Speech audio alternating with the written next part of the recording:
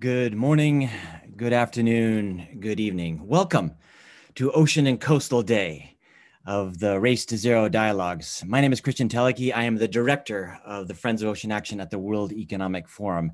Delighted that you could join us, and we do hope that this finds you safe and well wherever you may be in the world.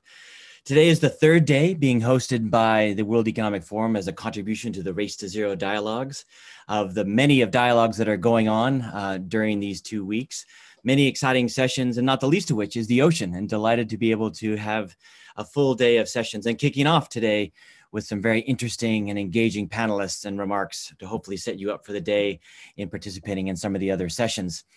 For those of you who are not familiar with the Race to Zero global campaign, it's an incredible initiative that we'll hear more about from our high-level champions that really is rallying leadership to support the Race to Zero from many cities, over 450 cities, 22 regions, over 1,000 businesses, 45 big investors. And if that wasn't enough, over 550 universities that are really trying to drive for a healthy, resilient, zero carbon recovery that prevents not only future threats, but creates decent jobs and unlocks inclusive, sustainable growth, which I think we all want to aspire to, especially in these times and what COVID has shown us with the relationship between humanity and nature.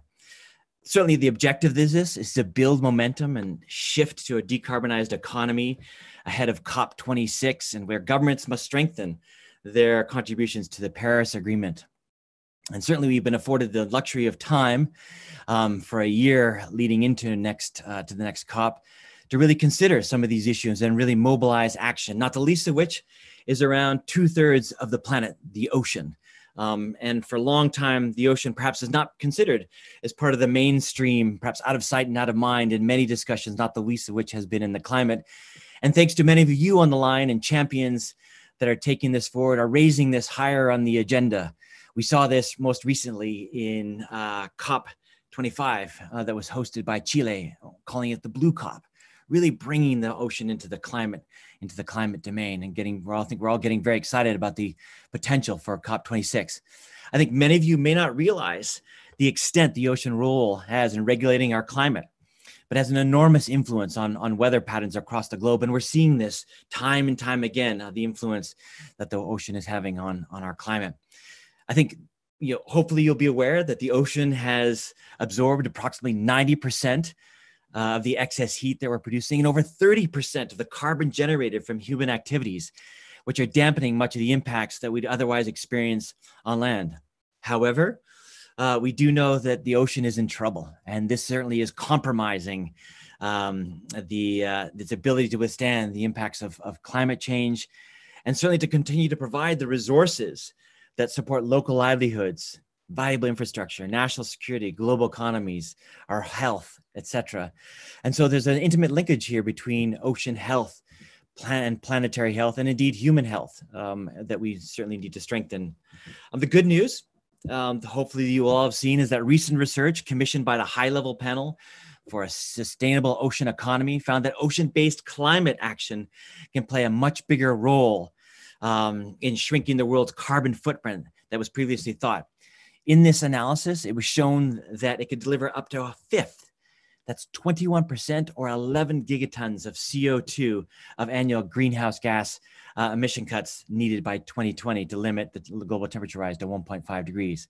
And if you think about this, part of this would be to move to ocean-based renewable energy technology, such as offshore wind, wave, tidal, etc., would be displacing coal-fired power plants. And the total mitigation potential for the sector could be equal to taking over 1 billion cars off the road per year. That's 1 billion cars off the road per year. So it really behooves us to really think about the ocean and the role the ocean can play in combating climate change. And indeed, we'll hear more about this from our very distinguished panelists that we have here today. We're really fortunate that the Race to Zero dialogues considered that we could be able to reach a broader audience, and allowing us to raise this issue with more governments and industry and communities around the world, so that we can better understand the state of the ocean and the need for putting this firmly in the heart of the agenda of climate change going forward. It certainly is an opportunity, as I mentioned earlier, to call for the potential, not think about necessarily the impacts, but think about the solutions, how we can mitigate climate change impacts and strengthen ocean resilience, as well as indeed our own resilience to climate change. So we need to think about really the connection, as I mentioned earlier, about humanity, people, economy. They are connected, and we need to consider it as such. We would really like to thank our high-level champions for hosting this Ocean and Coastal Day event in the Race to Zero Dialogues. Nigel Topping and Gonzalo Muñoz, I hope you all, if you haven't met them and get to know them, I encourage you to do so. They have an enormous amount of energy and drive to really see these issues come to the forefront. And we want to empower them. We want to support them. We want to help them to really move this agenda along. We are entering into some new territory, we hope, where the world, indeed globally, and some of the big powers are going to start really perhaps changing their views and really embracing the solutions of what climate change, towards climate change. So with that, I am delighted to welcome Nigel and Gonzalo to kick things off with some opening remarks. So gentlemen, over to you. Thank you so much, Kristian, and good morning, everyone. As Kristian said, welcome to our fourth day of the Race to Zero Dialogues. As he said, the third one at the WEF House. Today is our blue day and totally connected, as Kristian said, to the blue COP, to COP25, but heading to COP26. We're now opening our Oceans and Coastal Zone Day, starting, of course, by thanking the Friends of Ocean Action, the World Economic Forum, the Blue Climate Initiative, and the Ocean and Climate Platform for putting this critical topic of oceans and coastal zones in the race to zero emissions. Today, we will explore how oceans and coastal zones can and must help us accelerate climate action, enhance communities' resilience, and contribute to our efforts to build this healthy, resilient, zero-carbon future that we are building from the non-state actors' perspective, helping nations, helping the parties to increase their ambition, to increase their action, noticing that there are so many capacities being contributed from the oceans and coastal zones sector. Today, we have no doubt that investing in sustainable blue economy activities can be one of the most economically efficient means of recovering from the global pandemic. We have to tackle climate change through the increment of the health of oceans. And we have to frame the vision of today's theme and draw on the oceans and coastal zone climate action pathway that have set out the blueprint of how to make this vision a reality. Thanks, Gonzalo. And I think at the heart of the climate action pathways is this idea of systemic change, that the kind of transformations we're talking about require actors. They require people across along value chains, policymakers, civil society, cities, investors, all to change in concert to play their role. And that's why the idea of the pathways is so crucial in driving what we call the ambition loop, so that as well as the long-term vision and long-term goals, we have very specific actions which people are going to take in the next 5 years. And our intention is to get to Glasgow with as many of you as possible in the race to zero and sending very clear signals about what you are already doing, so that governments get that message and that we can include action on oceans into national mitigation and adaptation plans. Mainly here to listen today, but some of the things that I'm really looking forward to are hearing more about the role of healthy ecosystems in storing carbon, whether it's mangrove forests, seagrass meadows, or saltwater marshes being protected and restored. And as well as storing carbon, we know, as Kristian alluded to, there's many economic and human benefits in terms of flood protection, storm protection, and healthy and sustainable livelihoods. Also looking forward to hearing more about the marine linked industries, whether it's offshore energy, shipping. I mean, some great progress in the Getting to Zero coalition, really, and getting a really clear roadmap together for the shipping industry to get to zero, and interesting collaborations like CBOS, bringing together the leading fishing industry players that could perhaps up their ambition to commit to net zero. So really looking forward to learning a lot more from all the stakeholders on track for an oceans race to zero in the rest of today. Gonzalo.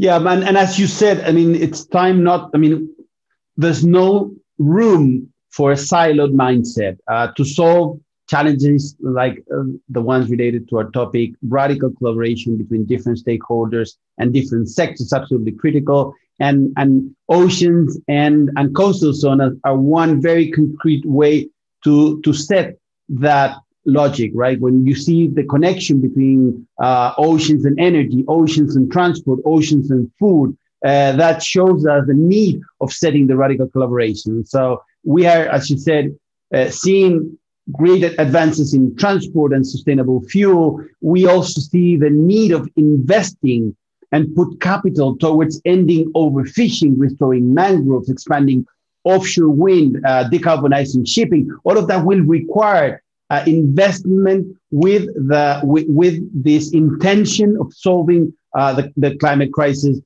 related to ocean. We need to start this today. We cannot wait for 2050. We need to take this into a transformative action. And we know, for example, how much of tidal facilities and offshore wind farms will play an important role in the global clean electricity mix. But as I said before, we need to scale up the investment and the vision to create this future now. When it comes to job creation connected to the COVID-19 crisis, all marine-linked industries should provide healthy, sustainable jobs for local communities, as Kristian mentioned. In this moment when job recovery is so critical, all marine-linked industries should contribute to a recovery from coronavirus in the short term and to create our zero-carbon economy in the long term. We need to globally invest in nature-based solutions, and we know that oceans provide us with numerous nature-based solutions to climate change. It's a perfect connection between climate and diversity, right? So we can say also that the ocean crisis and the climate crisis are just two sides of the same coin. Yeah, thanks, Gonzalo. Just Kristian, a last thought, and then hand back to you. We've called these 2 weeks the Race to Zero dialogue. So yes, the emphasis is on the race to zero, the specific actions that we can urgently take to get on track. But I also just like to point to the importance of the word dialogue. You know, we're all trained to debate ideas and to win arguments. And the word debate etymologically comes from the same root as batter. It's a confrontation, a debate with a winner and a loser. So we're really looking forward to dialogues, which is an opportunity to slow down a little bit, not feel the need to be right and to win an argument, but to really concentrate on listening to each other. And in particular, notice where we disagree, because in the areas where we disagree, when we listen to each other, there's a huge opportunity for learning. And it's only if we learn together, it's only as we learn together that we'll be able to make these systems transformations that we need. So really looking forward to learning a lot. It's an incredible day you guys have put together, and look forward to working with you to make sure that we can tell the story in Glasgow of a world with a clear plan and decisive action already being taken to win the ocean track of the Race to Zero. Thanks, Kristian. Well, fantastic, Nigel and Gonzalo. What, as you can see, hopefully people on the line, what terrific energy and inspiring words these two gentlemen have. And I think, you know, it's a great way to remind us, Nigel, about, you know, this in terms of dialogue. You know, this is very much about opening doors and bridging, you know, building bridges and establishing relationships and conversations where it's not just about, you know, driving home, you know, and battering people with statistics and, you know, but it's really thinking about those solutions and that we are in this together. And so I think I'm hoping that certainly over the course of the day, we'll be able to provide insights and deliver perhaps some ideas, really concrete ideas of where we can have a commonality of purpose and meaning and understanding that we are all in this together. And in fact, we can address this together as a great lead into COP26 next year. I would also suggest, if I may, you know, while we still have Gonzalo and Nigel here, that and maybe perhaps a plea that we use upcoming ocean events and as sort of milestones to keep this conversation going and keeping others engaged, to remind people the importance of the ocean. So we certainly have a great bill leading into COP26, and that important that sort of governments and parties are hearing the importance that the ocean plays in our daily lives. And it's not just one set of people that are driving that forward. So we're certainly looking to you for helping us with that. So again, thank you so much. Plea heard, Kristian. We look forward to working with you to keep that drumbeat going. Thank you. Fantastic. Well, listen, we have got an incredible panel for you right now. I worked out that they are spanning 12 time zones, and this is called dedication, folks. We've got Daniela Fernandez, who is just past 2 o'clock in the morning for her. She's the Chief Executive Officer of the Sustainable Ocean Alliance, doing great work for a number of years now on innovators, really mobilizing youth communities. We'll hear from her in a moment. We then have Kim Coupounas, who's the Global Ambassador for B-Lab. I reckon it's about 3 o'clock in the morning for her. And then moving swiftly into Europe, probably no introduction needed, but I'm going to do so anyway. Hans-Otto Pörtner, who is the co-chair working group 2 of the IPCC, the Intergovernmental Panel on Climate Change, instrumental in the report on the ocean and cryosphere that was launched last year, that hopefully many of you saw. And then finally, and by no means least, Angelique Pouponneau, the Chief Executive Officer of Seychelles Conservation and Climate Adaptation Trust, SECAT, who is situated in the Seychelles mid-afternoon for you there. Delighted to welcome you all, and that you could join us for this very important discussion, indeed kickoff for this day of ocean and coastal discussions. So with that, maybe perhaps Hans-Otto, can I come to you first? You clearly have been at the forefront of discussing and raising the issue amongst governments, mobilizing many scientists around the world to really make sure there are scientific understanding of the role the ocean plays within climate change is clearly understood and indefensible, almost as much as possible. And I think, and I'm sure there are many things that keep you up at night. And I do wonder whether you could maybe say, well, what are those things that are keeping you up at night? What is your biggest concern that you have with respect to the ocean and climate at this moment? If you just would unmute yourself there. There you go. Just to say thanks a lot, Kristian, and hello, everybody. If you ask me for my biggest concern, we have been praising the role of the ocean in climate regulation and especially stabilization. And that role is at stake because it depends on healthy ecosystems.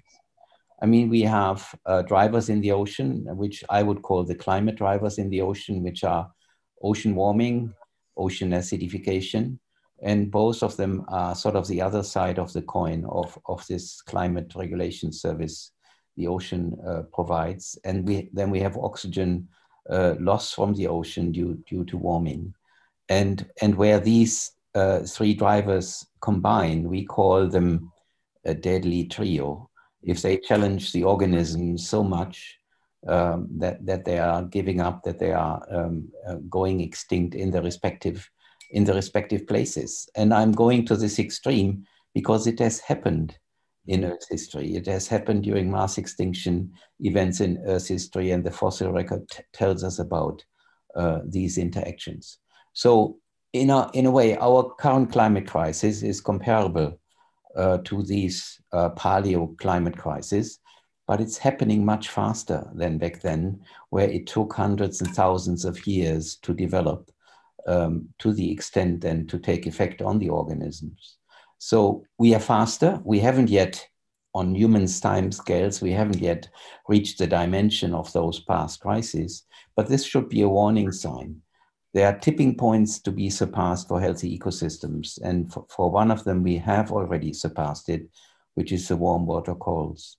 And we should stabilize the climate, and with that stabilize the ocean and preserve biodiversity and preserve its capacity to help us, because it connects everything on the planet. Indeed. And that certainly is these warning signals clearly are there, and that I think it's really important that that message of the speed at which the change is happening. And in previous, we're moving beyond geological scales to the speed at which the change of the environment is extraordinary. And so obviously that is something that we need to we need to make clear that speed of change. Yeah, just maybe if I come back to you on this, Hans-Otto, if I may. I'm curious to get your sense of the sort of the connection. I mean, you talked about coral reefs. Could you give us give a sense for those that are watching who may not necessarily make the connection between these ecosystems and people, and actually there are real terms, so some may think, okay, we lose a coral reef, it's not going to affect me, but it's quite the contrary, no? Well, it certainly is quite a contrary, because it's a global system. It spans the belt around in the tropics around the globe.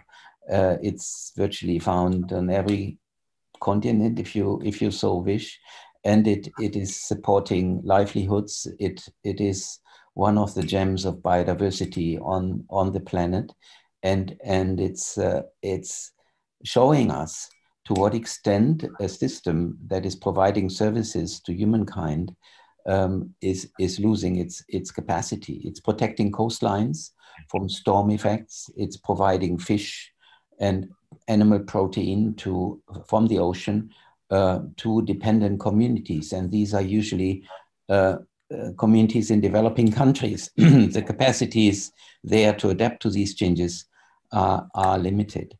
And it's the whole world should be concerned about the tropics, because one of the first consequences, and we see this already with the shifts that are ongoing. I mean, ocean life is shifting, is moving to higher latitudes.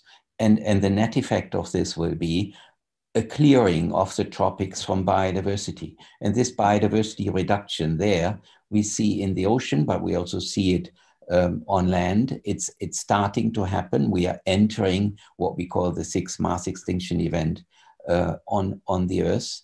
And there's, a rich human community that is depending on those ecosystem services in those areas. And that's another urgent call for stabilizing climate and maintaining those ecosystem services to the extent possible.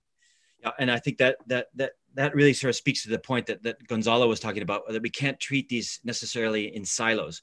We need to break down those silos. We need to understand the interconnections between these systems and the challenges we face. And indeed, Daniela, someone who's been at the at the forefront of really thinking about acknowledging that there are some challenges that are being faced by the next generation.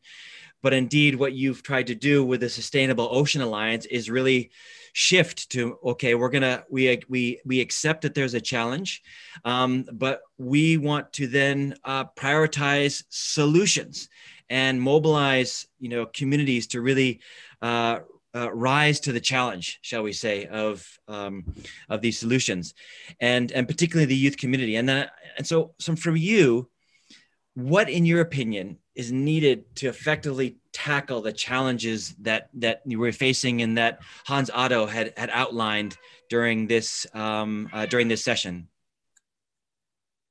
Thanks, Kristian. So I'll give you three very important, challenges that we have and solutions for that matter. So first of all, young people globally have this deep sense of urgency that has never been felt in the past. So, when we're thinking about the restoration and the health of our ocean, our goal is to restore the health of our ocean in our lifetime. And so as we're having these conversations leading up to COP26, we want to make sure that world leaders understand that the 10, 20, 30-year-old milestone timelines that worked for them in the past won't work for us anymore. We really need to be a lot more deliberate and intentional and setting shorter timeframes and milestones so that we can tackle these problems. So that's one, just having a deep sense of urgency of this generation and making sure that that is translated to world leaders at large. Number two, we're also seeing the importance of being cross-disciplinary and being more inclusive in who we're allowing to play in this space and who is able to provide solutions to this space. Oftentimes, we saw the ocean space as an area where you could only enter if you had a marine biology degree or you had a PhD, but that's not the case anymore. We have young people globally that are accountants, that are artists, that are scuba divers, that are professionals in their own right that want to contribute. So how can we enable them to contribute? And the only way to do so is by helping them create solutions in their own backyard and using their skill sets and passions. And the third thing I'll say is just, we desperately need an injection of capital into the space. And when we look at innovation, at ESTO, we look at the whole spectrum, right? We have in the ideation phase, we have so many young people building grassroots projects that need micro funding. And that spans all the way to, we have companies that are working on R&D for very innovative projects and they need millions and millions of dollars. But we don't have enough funders in this space to satisfy all those areas. So that's what we're trying to do, is trying to build that understanding and a dialogue with investors and with funders to help them see that we need to tackle every single area of investment in the ocean space. That's fantastic setup. I'm going to come to Angelique in a second, but there was something that you mentioned. There are a couple of things you mentioned, Daniela, that I think is really important. You talked about raising ambition, and I think that would really echo with Gonzalo and Nigel. About really, their kind of daily mantra, when they get out of bed and think, how are we going to raise ambition and what kind of communities can we raise ambition? I think sort of speaks to the Race to Zero dialogues. The urgency, let's not wait to 2050 to start thinking about this. Let's start thinking about it today. So by the time we get to 2050, we're in a good position. And again, really echoing what both Nigel and Gonzalo have said. And I love what you said about cross-disciplinary. When I was talking, we were talking briefly there with Hans-Otto, we talked about breaking down these silos.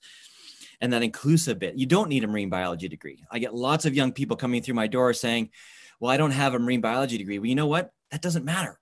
You're coming from business, you're coming from psychology, there's a role for everybody. And our message is that you're saying is the ocean is everybody's business and therefore everybody should participate. So I think that's sort of the great, but what you landed on there, and this is where I'm going to come to Angelique, and we'll come back to you again in a moment, Daniela.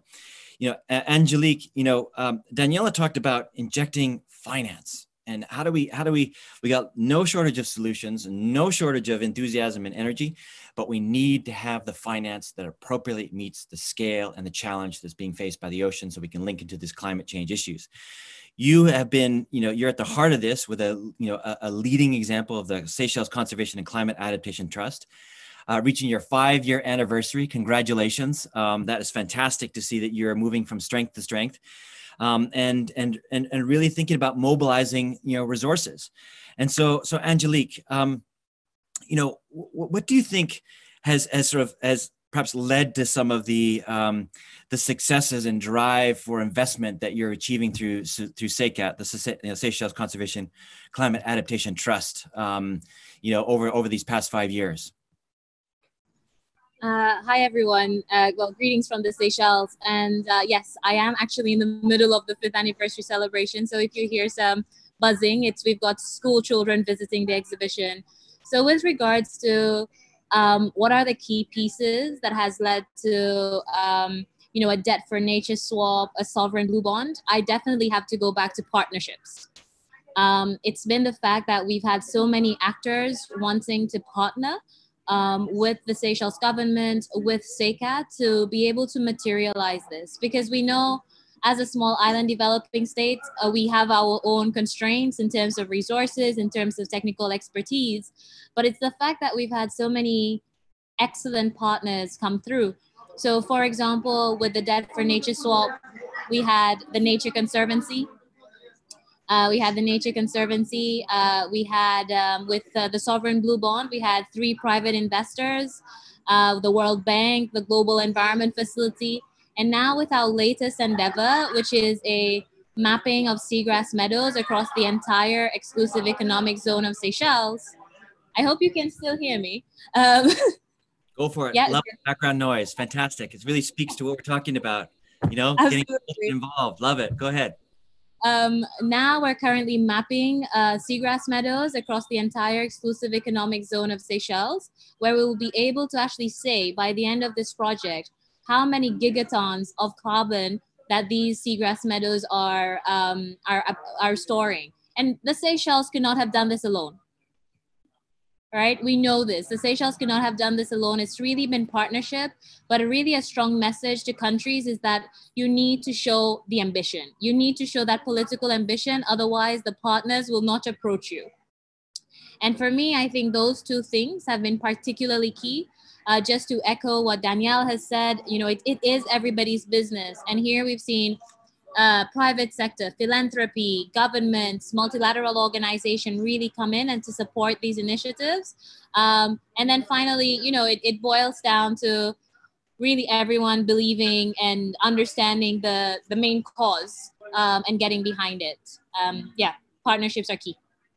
Fantastic, Angelique, and what an appropriate soundtrack to have in the background there of children and getting involved and mobilizing. Wonderful to see that. And I think what you said about partnerships is absolutely right. You know, we cannot go at this alone. So hopefully, you know, people are starting to see some patterns here about, you know, ambition, urgency, inclusivity, partnerships.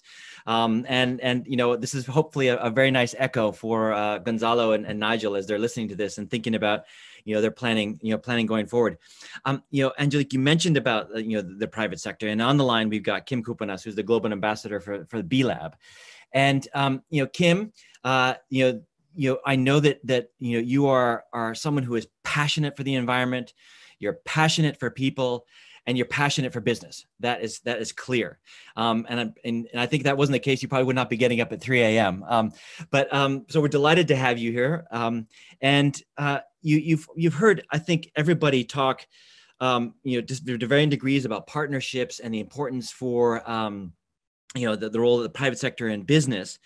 And I know probably what you're hearing maybe is some of it is new to you and hopefully energizing for you for 2/3 of the planet. But you know, what is the role of the private sector, you know, in this and really rolling up their sleeves and going beyond the talk and really doing the walking in this instance? Totally. Thank you so much, Kristian. It's really a pleasure to be here. And, you know, as Daniela and you both said, the ocean is everybody's business. And, you know, businesses have a unique role to play, not only because it's bad for business when there's floods and storm surges and hurricanes and tsunamis, but as Gonzalo pointed out, there's enormous opportunity, jobs to be created, and economic vitality to come from investing in the blue economy.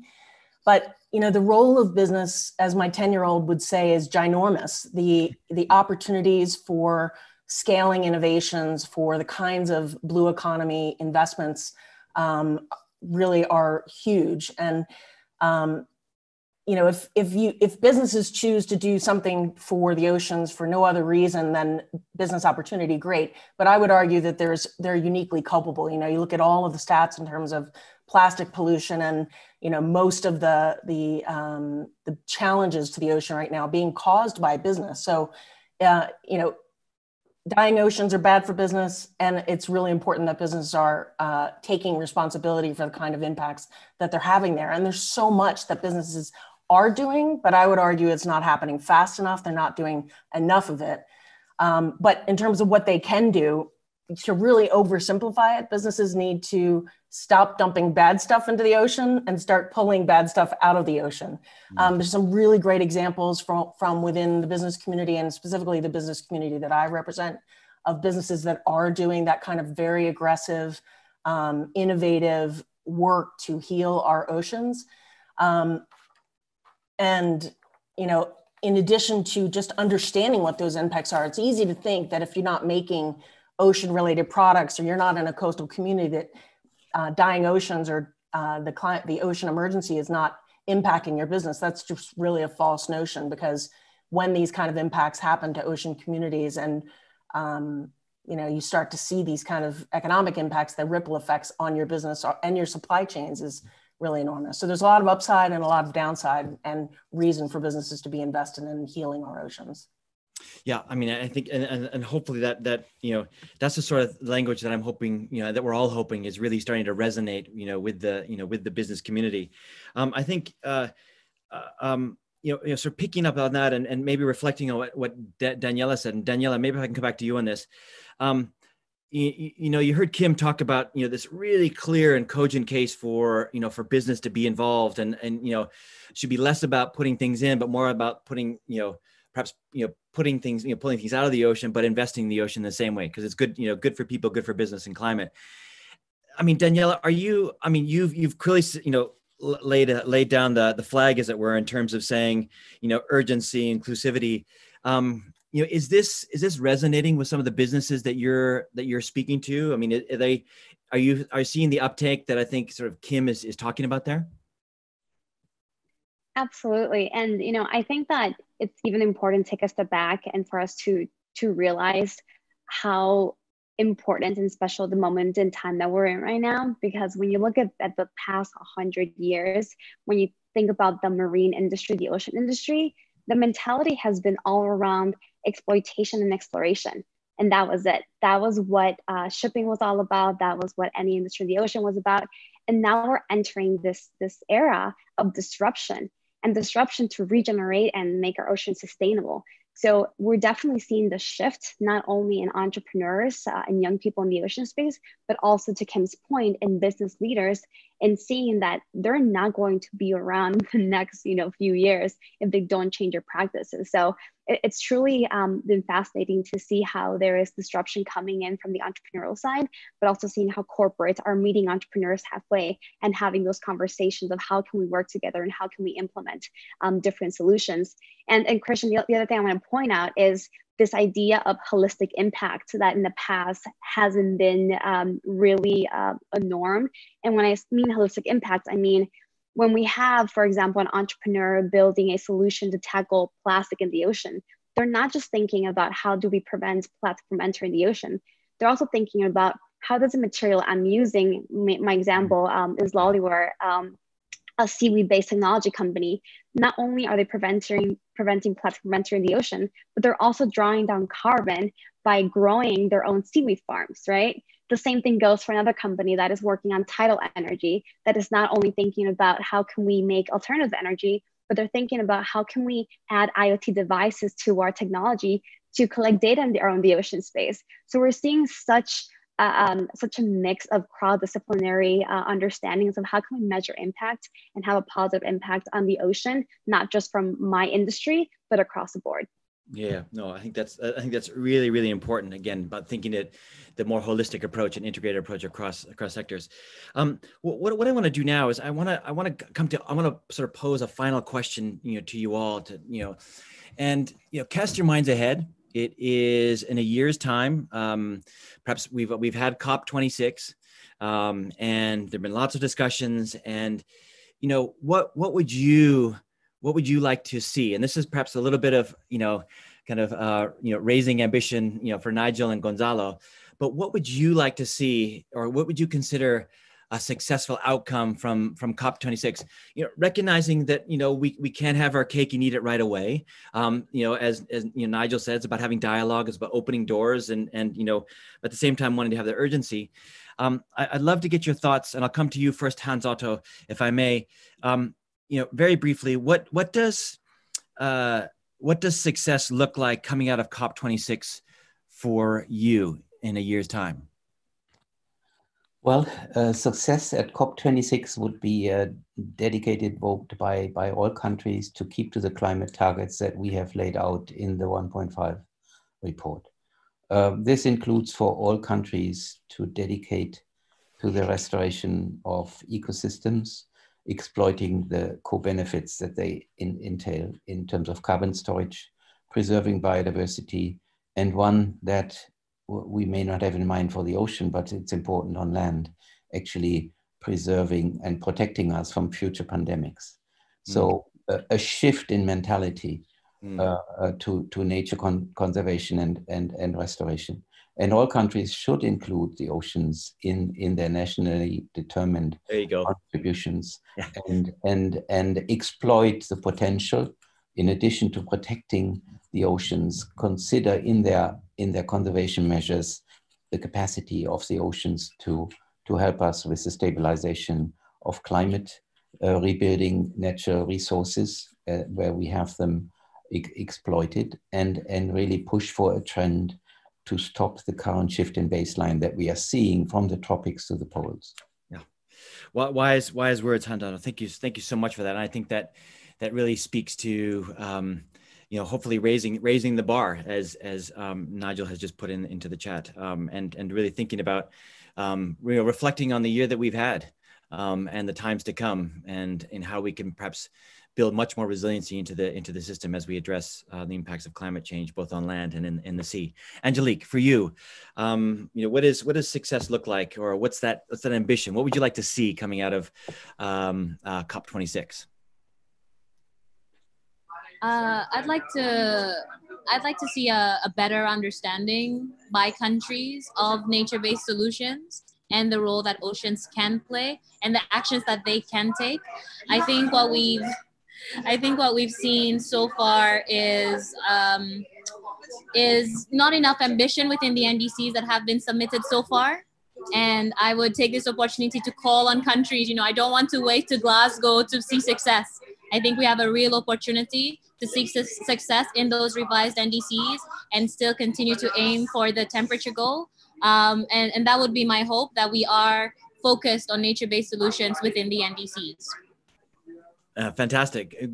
Good words, and perhaps a natural segue into Daniela. Let's not wait around. Let's raise the urgency. Daniela, what does success look like? According to Angelique, maybe tomorrow, but perhaps next year after COP26. So in my opinion, what I would love to see happen is for governments to develop a blueprint as to how citizens can be mobilized. Because, after many of these meetings, governments feel as if they're on them to deliver it at these targets, which it is, but they don't give its citizens enough of an opportunity to contribute. And right now, what we're seeing a mobilization and even a movement of people wanting to give, and they're hungry for it. So I would encourage each government to put together a mobilization campaign for their own citizens to take a part in helping us reach these targets and these milestones, and of course, including the ocean in every one of these conversations. Yeah, well, what a great idea of just really coming up with. I think often people sometimes feel that these big existential challenges that the world faces at the moment are too much, and I think especially with COVID at the moment, you sit here and think, I don't know where to turn, I don't know what to do, and maybe that mobilization should be thinking more about local communities, and that we all have a role to play in some way, and that if we add it up, we might actually get somewhere. And it kind of speaks to this point of that that the ocean is everybody's business, and maybe rounding off, Kim, with you, reflecting on what you heard, and what does success look like for you, coming out of COP26? Yeah, well, I'll just say that I'm so excited for Glasgow. The B Corp community was really proud to join the Race to Zero at COP25 in Madrid. And we came to Madrid with over 500 B corporations committed to net zero by 2030. And we're hoping to show up in Glasgow with more than half of the global B Corp community. That's over 1,700 B corporations, these companies around the world that are really pace setters and are businesses that can show others of every size and sector that it's possible to get to a zero carbon business model. So we hope to bring over 1,700 of them with us to Glasgow, and to lift up their stories, and to the conversation we're having today. I hope that we have a really robust dialogue, and we've lifted up the conversation around the vital role that businesses have in healing our oceans and in preserving and protecting coastal communities and their oceans for the decades ahead. Well, fantastic words to end this panel on. And Kim, I'd be remiss if I didn't acknowledge that there you are in the heartland, in the middle of the United States, and you've got a fantastic coastline image behind you on your wall. Very apropos and a good reminder that we've had during this session. Listen, it's been terrific to hear your energy, your enthusiasm, real confidence, with the science. We know what to do.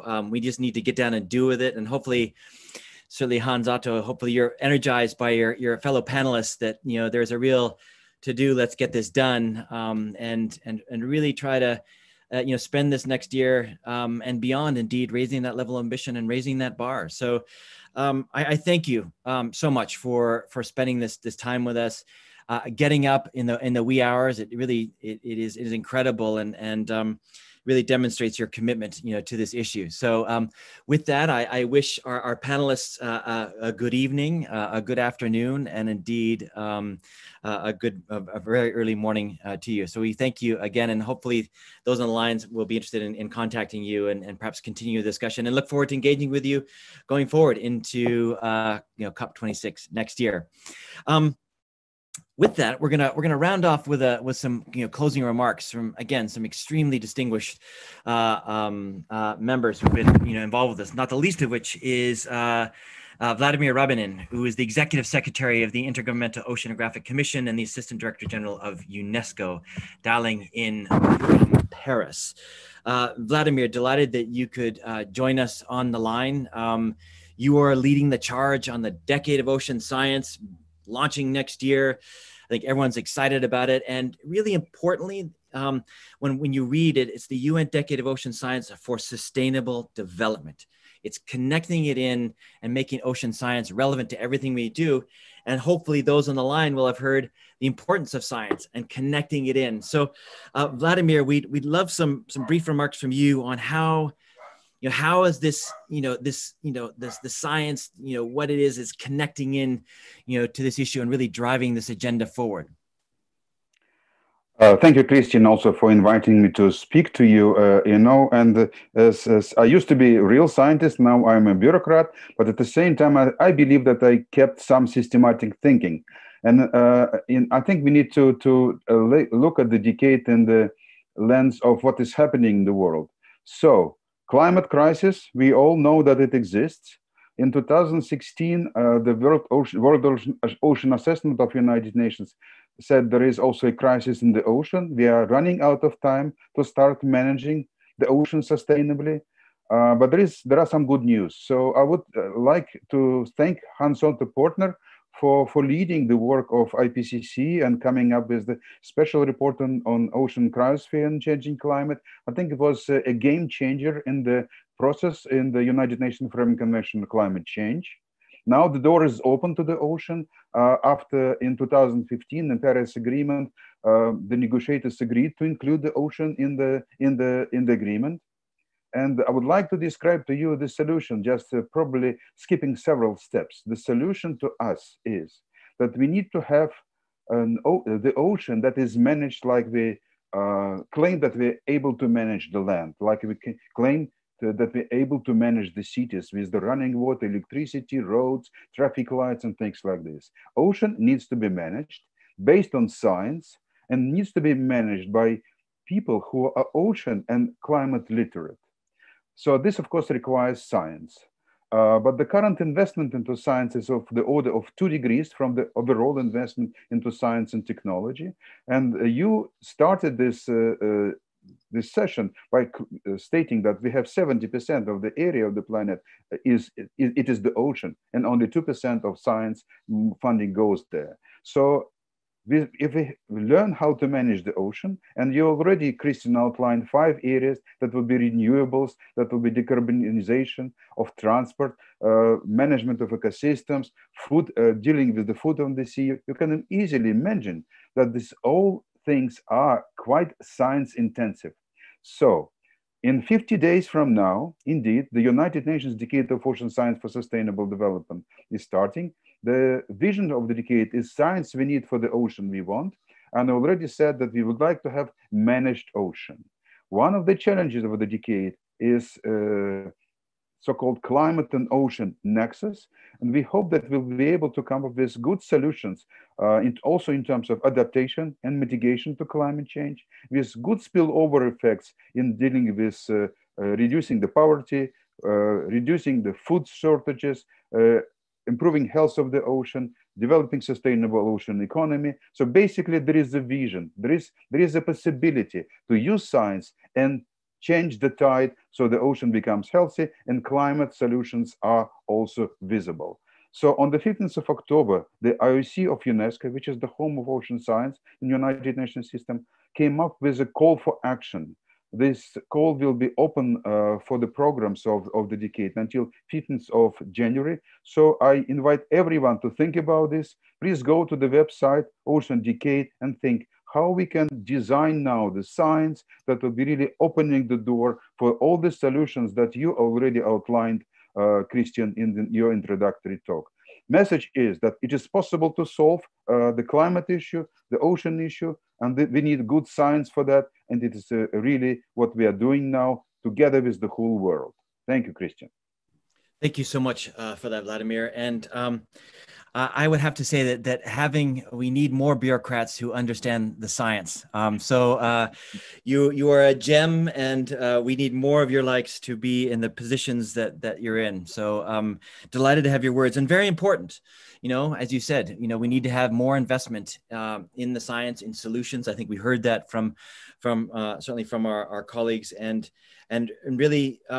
You know, getting others involved. You know, it doesn't have to be the purview of scientists alone.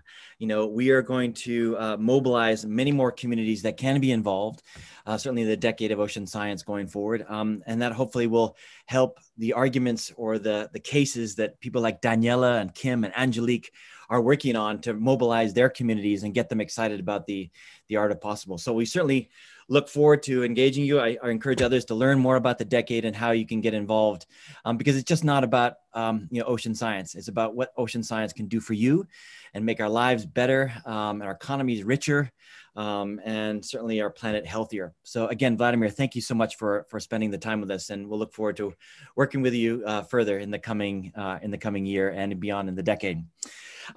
Ladies and gentlemen, I am now delighted to introduce our final speaker, who is the Minister for the UK government, who is leading the charge on COP26. Lord Goldsmith has been an ocean champion for many years, and he is very kindly offered, who couldn't join us in person, but has very kindly offered a video for some remarks. So may I ask my colleagues to play the video, please? Thank you. As an island nation, the ocean matters a great deal to the UK, so it's a real pleasure to be part of making this extended run-up to COP26 count. And if it weren't for the pandemic, today we'd likely be reflecting on the closing of the UN Biodiversity Conference in Kunming, and we'd be welcoming the world to the Climate Conference in Glasgow. And it all seems like another age now, and I think in many respects it is. Coronavirus has changed everything. It is itself likely the consequence of our abuse of nature, but we know it will be dwarfed by the impacts of climate breakdown and environmental degradation, land and sea. A third of marine mammals are, we're told, now threatened with extinction. Half of the world's seabirds are already affected by the rising tide of ocean plastic, and almost 2/3 of our coastal wetlands are degraded, critical habitats for migratory species right across the world. Now, the ocean is where life began, essential for all life on Earth, full of wonders that we've barely begun to understand, and we all depend on it for air to breathe, food, resources, the flow of global trade. But for some, its incalculable importance is much more direct and immediate. And millions of people, as well as 1/4 of marine species, rely for food and shelter on the coral reefs that are set to disappear in our warmer, more acidic seas. Over 1 billion people depend on fish as their main source of protein. The world's poorest people depend most on the free but rarely valued services that nature provides. And as they begin to fail, it is they who are hit hardest. By destroying ocean health and taking the world's great fisheries to the very brink, we're undermining our foundations. And turning this trajectory around is objectively, therefore, the principal challenge of our age. In addition to the many deaths, coronavirus has driven 100 million people back into base poverty. And even those small island developing states that have somehow managed to avoid the virus itself have nevertheless seen their economies battered. So the whole world now is having to rebuild. And if there's a silver lining to this pandemic, it's the commitment from countries all the way around the world to build back greener and to build back better, not in a box-ticking sense. It means making sustainability the lens through which all decisions ultimately are made. Now, we've seen great progress in the technological transition to low carbon. Zero-emission vehicles are on the cusp now of going mainstream. The cost of renewables has plummeted, and investment in renewables now exceeds investment in new fossil fuel capacity.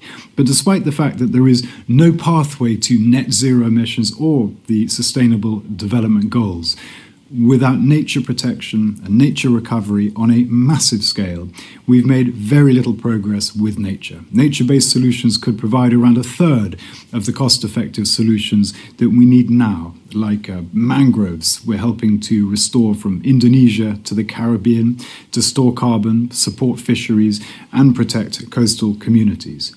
Yet nature-based solutions attract just 3% of global climate finance. As COP26 presidents, we're determined to put nature at the heart of the world's response to climate change. So we're committed to doubling our own international climate finance, and we'll be spending a significant chunk of that increase on nature. And others need to do similarly. And that is important not just for land, but for sea as well. We've relied on our ocean to regulate our changing climate. It's absorbed a quarter of carbon emissions and 90% of the excess heat since caused by human activity. But there's only so long that it can continue to act as a buffer. The UK is set to launch a new £500 million Blue Planet Fund early next year to help eligible countries protect their marine resources and reduce poverty. And our Blue Belt program of marine protected areas around our beautiful overseas territories is on track now to protect an area larger than India.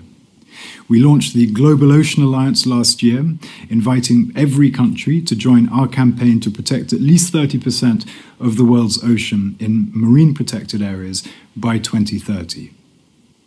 At the UN a few weeks ago, more than 75 world leaders signed up to an ambitious, radical even, a Leaders' Pledge for Nature. It's a commitment to put nature and biodiversity on a road to recovery by 2030. I understand that declaration fatigue exists, but this pledge feels different, more urgent. It explicitly recognizes the failure of past agreements. It explicitly invites people to judge signatories on the basis of how they set about honoring its commitments. And it explicitly recognizes the need to agree a new, legally binding agreement on the conservation and sustainable use of marine biodiversity in those areas beyond national jurisdiction that make up most of our ocean. I'm proud that the UK played a big role in strengthening that pledge, insisting on the strongest possible language. But the challenge now, of course, is to turn those powerful words into action. Good luck with the rest of your discussions, and thank you.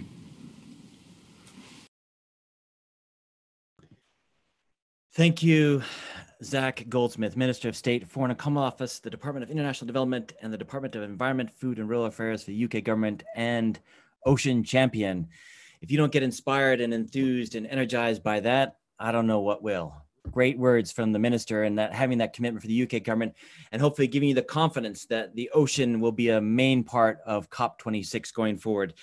Ladies and gentlemen, it has been an interesting hour to have spent with you. Fascinating panelists, hopefully getting you inspired about the art of potential, the solutions that are there, and indeed that you need to be a part of this. We have talked about the importance of science, the urgency, the inclusivity, the partnerships that are going forward, the role of business can play, the decade of ocean science and getting involved with that, and indeed rounding this off by the commitment that governments are willing to make as far as the ocean concerned.